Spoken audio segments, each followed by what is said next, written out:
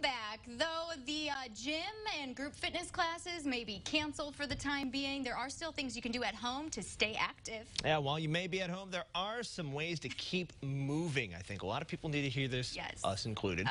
Joining us to share how we can do this, physical therapist with Christie Clinic, Bree Ocasio. Good morning. Good morning. So a lot of people cooped up inside right now. They're thinking, okay, the gym is closed, so I'm off the hook, right? Not such good luck there. There's plenty of things that we could be doing and probably should be doing to keep ourselves healthy. We know that exercises improve our immunity, so we want to try to keep active, keep healthy, keep those extra pounds off. I know a lot of people are talking about the COVID-19, staying home and eating those snacks. So I wanted to talk to you about a few options that you can consider even from home. So it's a lot easier to have some accountability when we are going to a gym on a regular basis, but that could be one of your greatest resources right now. A lot of those gyms are offering free streaming services, so check with your gym. I know places like Planet Fitness and the YMCA have some options out there for you to get on your own device at home and go ahead and exercise. You can even stay in your sweats. You don't even have to change into your cute outfit.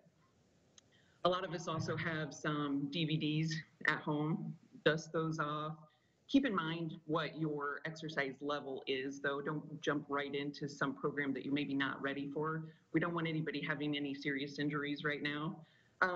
Something to consider as well is the marathon has been postponed. So that gives us an opportunity to maybe do some training, maybe train up a level that we weren't quite prepared for that April run. And again, there's a lot of resources out there. Maybe consider some interval running or a couch to 5K program so that you're not trying to overdo it. But take advantage of the nice weather when we have it. The spring is fantastic. I'm glad we're not confined to our house, which is another myth that's kind of going around online.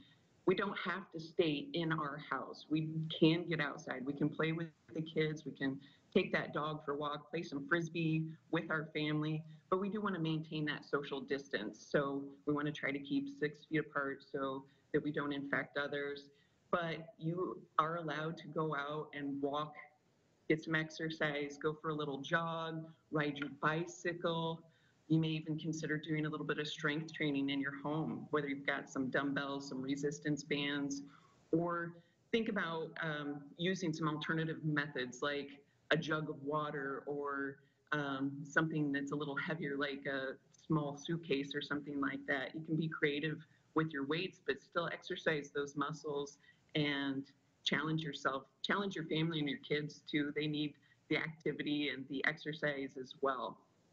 I know we do address some common pain complaints on the Christie Clinic physical therapy website.